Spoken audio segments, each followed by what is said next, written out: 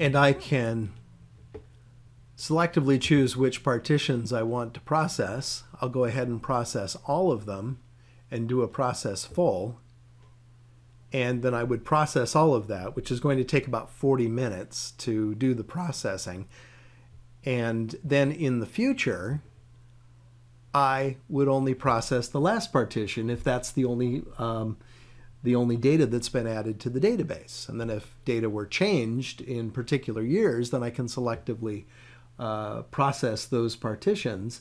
And then, of course, I can schedule all of this processing to happen in the middle of the night. I can do incremental processing. I can create a new partition next year and then just process that partition. So I have complete control over managing all of my data, and it really doesn't matter how big that is.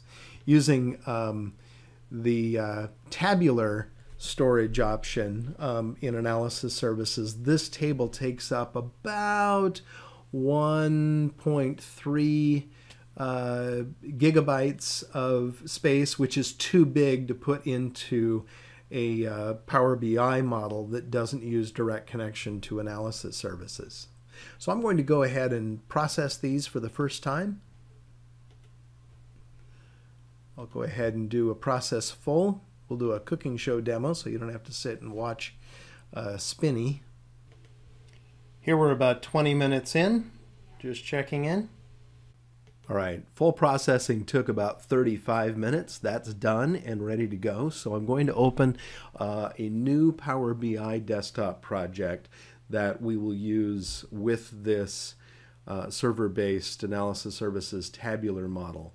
So when Power BI desktop opens up in the splash screen, it'll prompt me to get data. I'll go ahead and connect to SQL Server Analysis Services and enter my server instance name.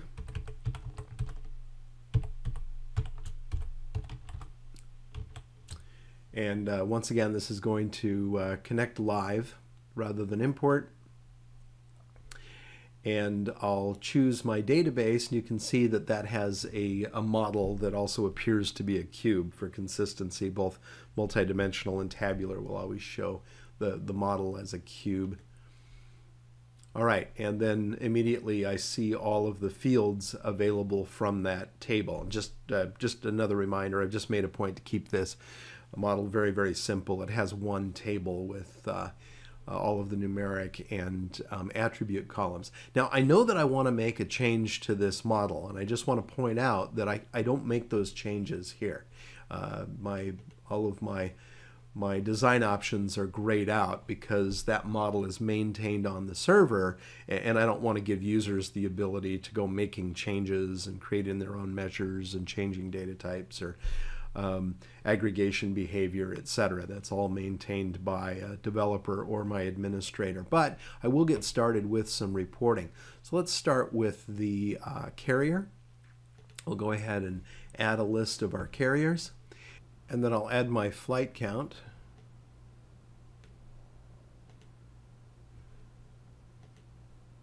I can sort that by flight count so I can see my poorest performing carriers, airline carriers, in descending order.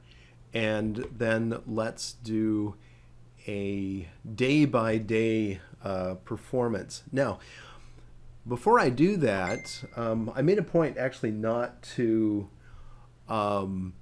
change the defaults summarization. So this, the departure delay, like all measures or all numeric columns, which are implicit measures, is set. It's actually not set at all. I believe that will summarize. That'll use the sum function, which is not what I want to see. I want to see the average of the departure delay. So I'll show you how easy it is to maintain a deployed model. So since we have Visual Studio open with our model open, first of all, let's just find that departure delay column right here.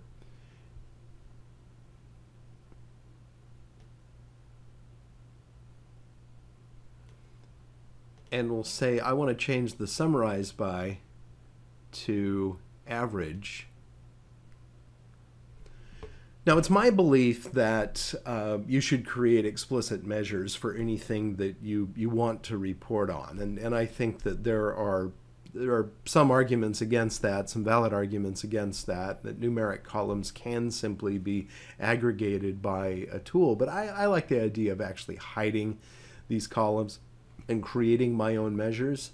So just to demonstrate that we can do that, and this will be redundant, but I'm going to create a measure called average departure delay, and the logic for that will be essentially the same as what I just did by changing the default summarization behavior. We'll call the average function on the departure delay column, and I'll format that as a whole number.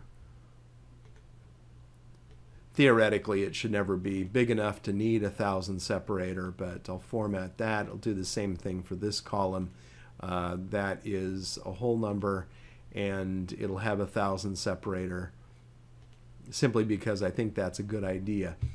In order to push that to the server, first of all, I want to make sure that when I'm deploying, I'm not processing. Otherwise, we'll have to sit and wait for the model to get processed or to get repopulated with data, but there's no need to do that. So we just say do not process, and then we redeploy the model, which should only take a very short period of time.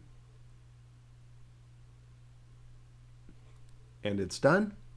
We'll jump back to Power BI Desktop. Just hit refresh, which will refresh my fields.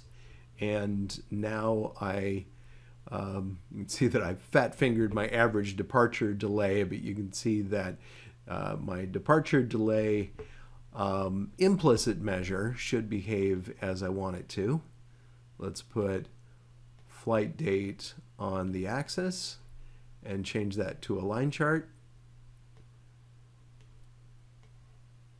Okay. That is 57 million individual flights. Actually, it's by day, so that's going to be a little over 3,000 days over 9 years. And you can see that it's very fast and responsive. And the measure that I created will do exactly the same thing since it's based on the same column. Finally, I will save this model. Let's call it Airline On-Time Performance Direct Query. You can see I've done that a few times. We'll give that a unique name. And then we'll go ahead and publish this. Since I'm connected to my subscription, I should be prompted for a workspace.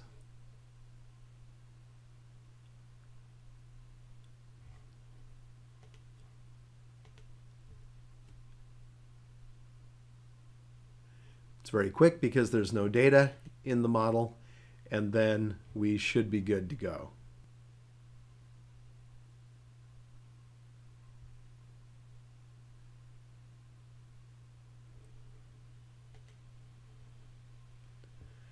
And there's my published model. So I'm in the browser. I'm actually using this as a user. First time it took a little under a second to query. And now every time I slice the data or interact with it, it's taking about a second, maybe a little less, to get those results. So the queries are being sent down to the server through the enterprise gateway, being processed on the server against my tabular model within analysis services. Results are going back and being consumed here within the published service. So there you have it. 4 different options. We used direct query against a standard relational database. We used direct query against a SQL Server 2016 database with a clustered column store index, which sped up queries considerably. Then we used a direct connection against analysis services multidimensional, created a KPI. And then we created a direct connection against analysis services, also on premises, using a tabular model.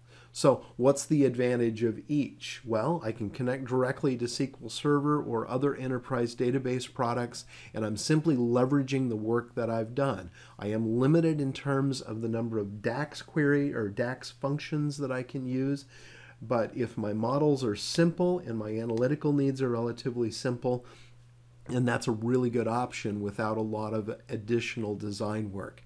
Using analysis services, I would use a multi-dimensional database if I've already built cubes, if I have skills with MDX and I'm accustomed to creating my measures and doing all of my design work using multi-dimensional. Or if I'm using any of the features of analysis services multi-dimensional that are not offered in tabular, like parent-child hierarchies, for example. But the tabular analysis services technology has advanced a lot recently. I think that in SQL Server 2016, it's very viable. It's all in memory, which makes it very fast. Development time is less.